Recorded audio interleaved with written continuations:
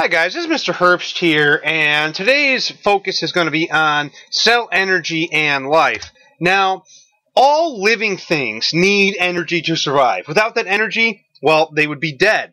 Where does that energy come from? Well, that energy comes from food.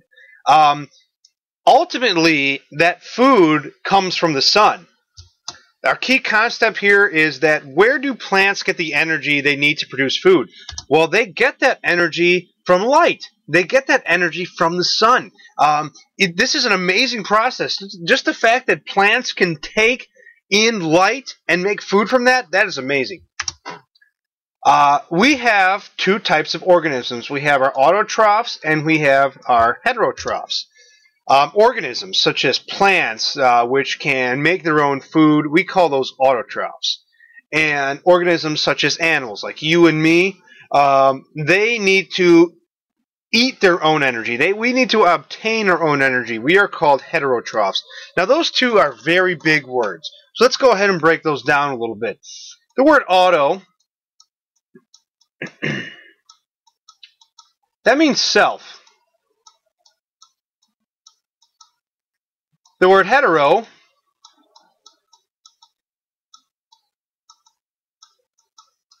that means other. And the word trough, well, that means food source.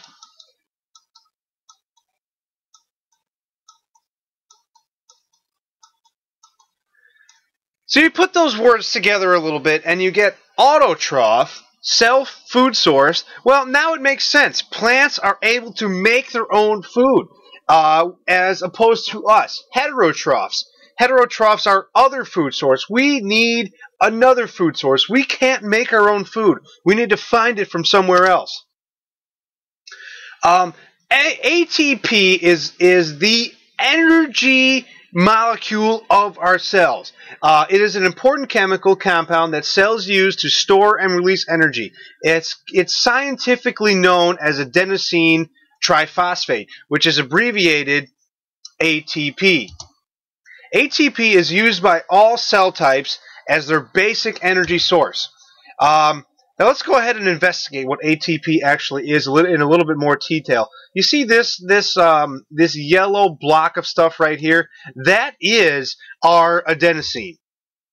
That is the backbone of our ATP molecule. Then we have this guy right here. He acts like a binder. He holds things together. That is our ribose. That is our sugar molecule that helps to hold the whole molecule together. He's like the nucleus that stirs the drink, man. You know, he's just like he's like the fun guy at the party. He holds things together for us.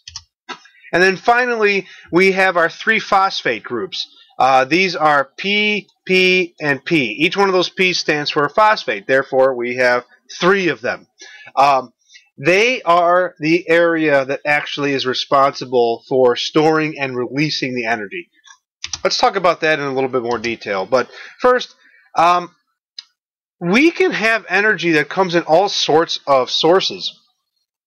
We have energy that comes in forms of light, heat, and electricity. This here is a picture that's representing energy that's coming in from the sun. That's our light energy. It doesn't seem like we can walk around and get much energy from light, but believe it or not, light holds a whole lot of energy. And then we have energy from heat. That is something that we can actually feel. When we feel warm, that is actually energy. Heat can do stuff for us. That has the ability to be energy. And then finally, we can store energy in chemical compounds as well. If you don't believe me, well, if you think about it like this, when you're putting gasoline in your car, or when your parents are putting gasoline in your car, they're putting this liquid substance. That liquid substance is nothing unless it's burned. It is chemical energy that is stored inside the chemicals.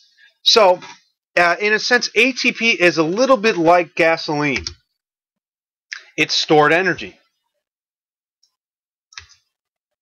ATP has two phosphate groups. So this molecule right here on the left, That is ADP. That is adenosine diphosphate. A cell can add energy or can store energy by adding a phosphate group to ADP. What happens when we add a phosphate group to ATP? Well, then we get adenosine triphosphate. Think of like bicycle, 2 wheels. Tri, 3 wheels. Tricycle. So, once we add on another phosphate group, here I have a representation of that phosphate group being added into our adenosine diphosphate. We get adenosine triphosphate, where we have now 3 phosphate groups. That is the storage molecule for energy. It doesn't store a whole lot of energy, but nonetheless, that is what our cells are going to use for energy. You can think of it kind of like this. Well, here adenosine diphosphate is like a battery that's not charged all the way, and when you charge it up, you get a battery that's charged all of the way. So it's sort of like adenosine triphosphate is sort of like a battery. It's a storage. It stores energy. It's a storage unit for energy. Now, how do our cells release energy?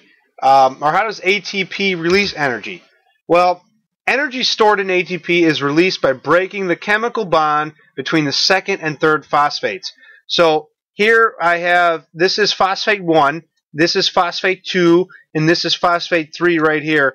Our cells will break off this bond right here, and it will release energy. Well, why does that happen? Well, because these phosphates don't like to be bound together. They're sort of like a spring. The more you push a spring together, the more that it's going to want to shoom right back at you, right? Well, you push these phosphates together too much, and the more that they want to come apart. So these phosphates, phosphate 1, 2, and 3, they don't like to be bound together. So our cells can easily rip off the bond between the second and third phosphate, and tons of energy is released. It's sort of like a spring, as if you were to compress that spring and then suddenly all that energy from the spring is released. So that happens right here between the second and the third phosphate. So what is the role of ATP in our cells? Well, we have tons and tons of roles of ATP in our cells. The energy from ATP is needed for most cellular activities. Pretty much almost everything requires ATP. Active transport, we talked about that in our last unit, where we need things that cross the cell membrane. We need to make proteins. Protein synthesis, that is a scientific word for making proteins. Making proteins requires energy. And muscle contraction. The ability for me to just simply go like this and contract my muscle requires ATP. Almost everything in our body needs ATP. ATP's characteristics make it exceptionally useful as the basic energy source of all cells. In fact, you know what? I'm going to go ahead and abbreviate ATP as the energy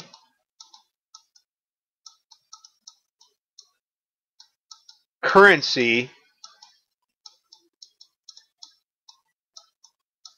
of cells. You know why? If you think about it, ATP is a little bit like money in the fact that almost everything that you do on a daily basis requires money. And so basically everything that the cells need to do require money. So it is the energy currency of cells. Now, how do we use that biochemical energy?